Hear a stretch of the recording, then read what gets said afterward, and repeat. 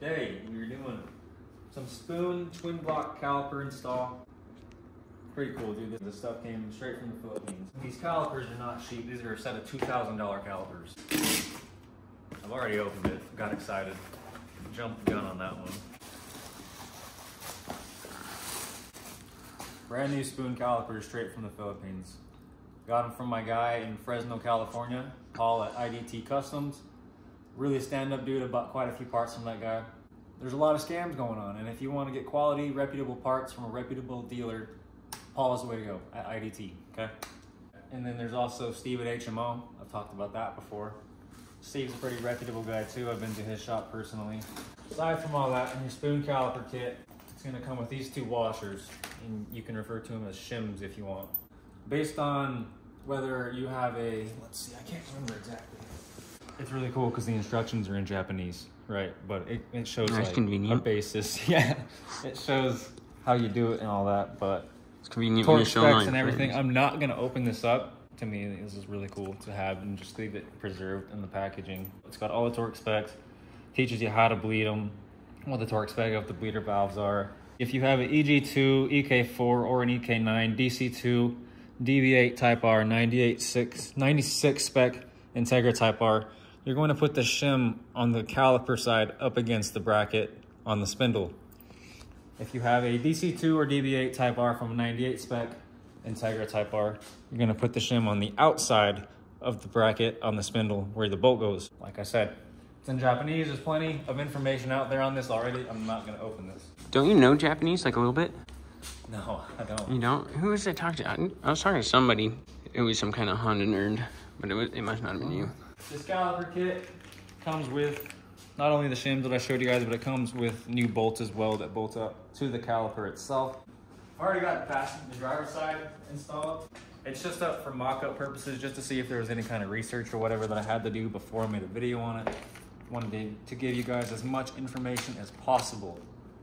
Check that out. With these calipers, you're able to use spoon-specific brake pads, or you're able to use Integra Type R brake pads as well. In my case, with the Integra Type R brake pads that came on the 5 lug that I bought, the brake pads are brand new, and I'm just going to be swapping the pads over from the old caliper onto the spoon calipers. There's really nothing more to it. We're just going to jump into it. There's two 17s, one 14 for the brake line, and then the caliper comes off.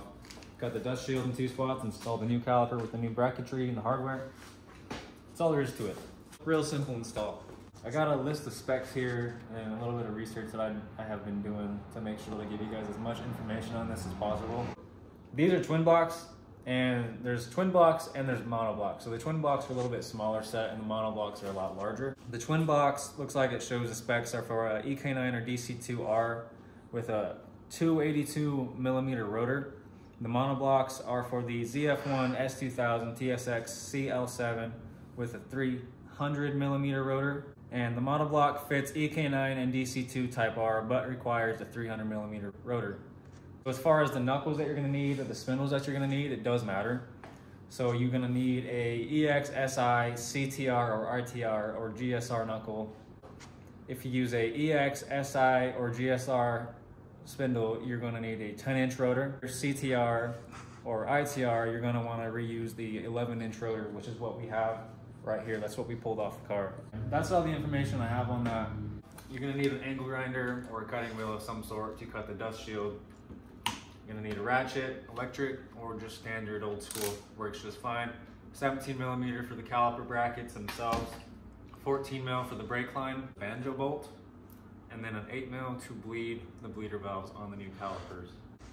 So yeah, bro, let's just jump right into this. First thing I'm gonna do is break that 14 mil on the back loose. There's a 14 mil right here on the back for your brake line.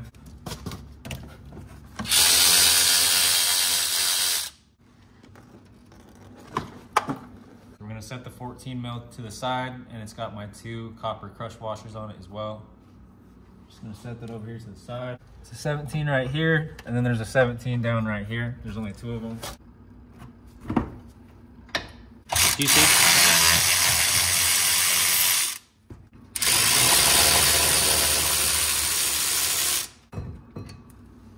So from the factory, Honda puts these screws into the rotor and the assembly line to hold the rotor on throughout the assembly line process. Now, usually you can't just crack these free by turning them, so you gotta hit them.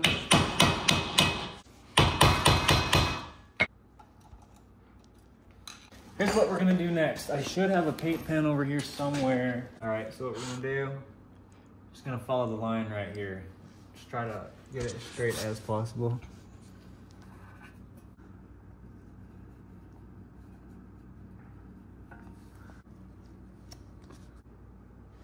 So now we got our two lines here.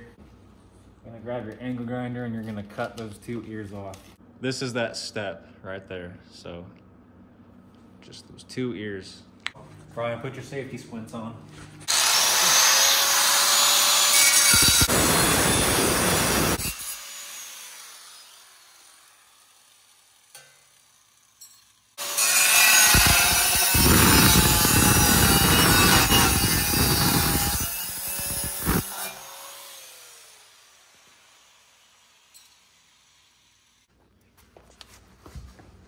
All right, we got both ears cut off. They're laying right here on the ground. Hey, it's buffalo season. Come pet a buffalo, Yellowstone. Love y'all. So since this is a 98 spec Integra Type R rep, these are 98 spec spindles as well, so we're gonna have to go by the 98 spec DC2 and DB8 Type R, which is where you're going to put the shim on the back side where the bolt's at. So when you're installing these calipers, they are side specific. So just keep in mind that your bleeder valves have to be on the top, and then this black hard brake line right here has to be on the bottom on both sides. So hard brake line on the bottom, bleeder valves on the top.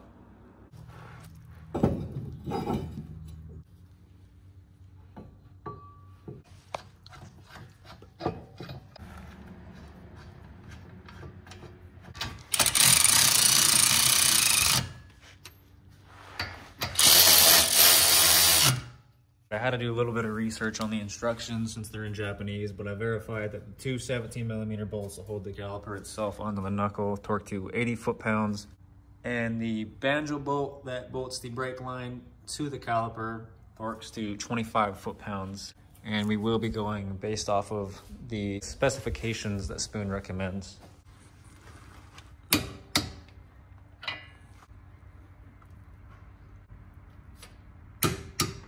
With this 14mm bolt, you got to make sure that, so these are brand new crush washers as of doing the installation on the 5-lug, but you got to make sure you have a copper crush washer right there. So there's going to be a copper crush washer up against the outside of the brake line, and you want another copper crush washer up against the inside of the brake line to seal the caliper itself. So just like that, one there and one there. That's how you got to do it. Go ahead and thread that in by hand.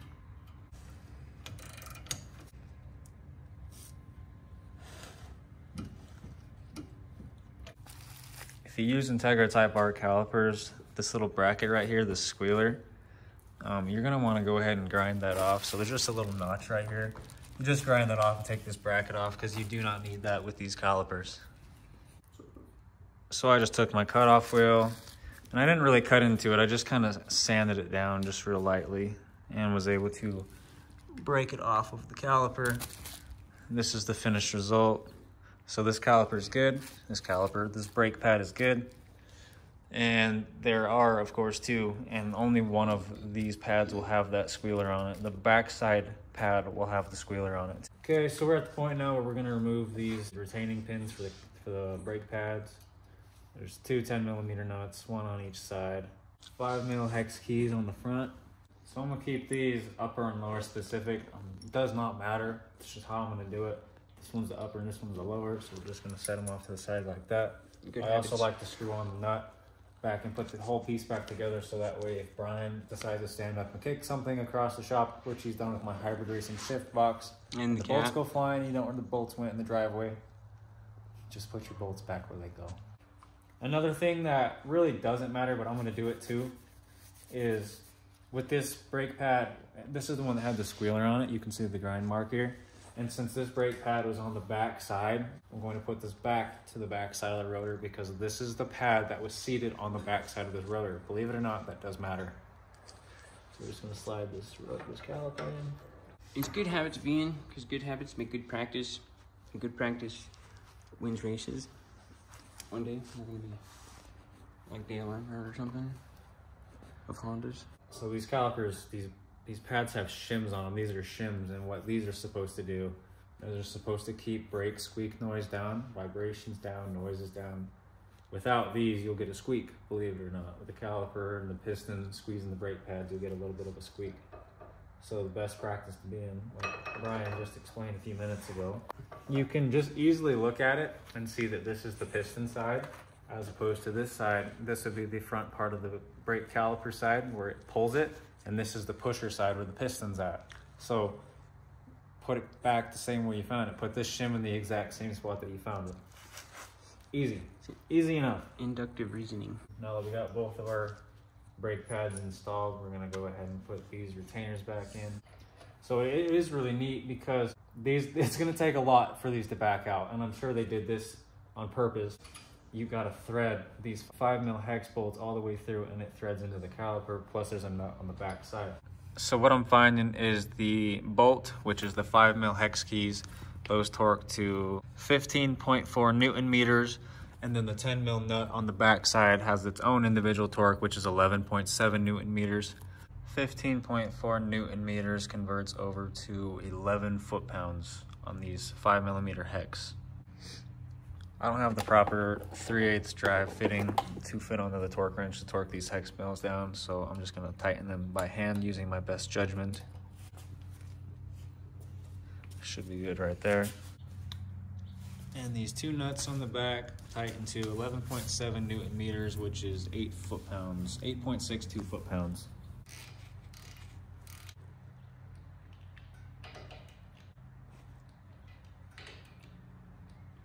Okay, this caliper is 100% installed. Like I said, we didn't film the other side. There was no point to film the other side, so we're gonna put the camera down and finish that. And then jump back into bleeding the brakes so we can finally get some brakes fluid in the system, see how the brakes work, which is gonna be cool. We can't drive the car, but having the feeling of the brake pedal is just another step closer to having this car running, and I'm really starting to get excited about it. Come so far, but still have so much further to go. All right, we got this side all bolted up, everything's torqued down to specs, and I went around every corner of the car and verified that all of the bolts on the brake system are tight, and then even checked on the inside as well. Show you guys what the previous owner had going on. He had a tucked brake line kit throughout the inside of the chassis, and he put the proportioning valve right here, and I found that there was a leak right here, this fitting. And me and Brian had to re-flare that today, so we're gonna be double checking that and making sure that's not leaking. And yeah, what we're gonna do is when you're bleeding brakes, you wanna start at the furthest wheel or corner away from the master cylinder. And with this being right-hand drive, we're gonna start on the passenger rear, left rear.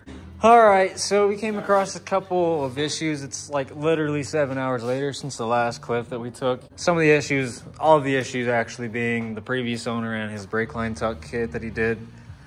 He has a lot of aluminum tucked lines ran within the inside of the chassis from all four corners going to a proportionate valve, which I showed earlier in the clip. It's tucked up right there underneath that blanket.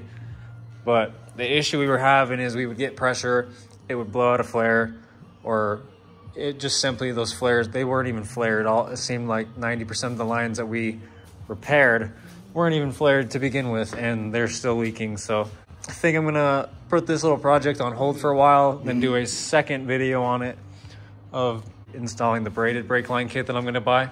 I gotta get a lot of brake lines. There's little brake lines like that I gotta get.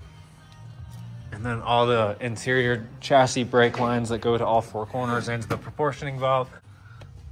Those lines, those three lines right there that run up to those fittings. Not sure if you guys can see that very well, but all those fittings run to the proportioning valve right there, and they are all leaking. Plan of attack, especially with what I want to do with this car, is we're probably gonna end up tracking this. So steel braided brake lines all the way back to the proportioning valve is probably the more ideal route to take it anyway. So it sucks, but it is what it is. We're just making the car better. Brian's leg's tired. I made him pump the brakes for 7 hours. I'll show you guys. We got a little bit of pressure out of it. So with a Willwood brake booster delete, you're supposed to have like a really hard pedal, as if you're in a car that isn't running and you have no vacuum assist, so it's just like really hard. This, like, we got some pedal pressure, but it's probably like 60% out of 100%. So not ideal, not safe driving conditions for this car. So yeah, we will not be running it like that. It's just gonna take a little bit more time. This is gonna go ahead and conclude the spoon caliper installation video. So I hope you guys learned a thing or two and enjoyed the video.